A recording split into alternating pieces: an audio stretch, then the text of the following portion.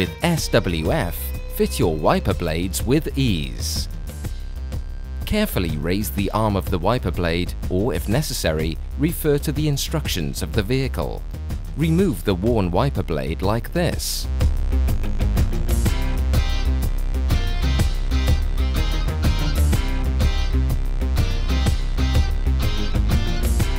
Then connect the new wiper blade like this.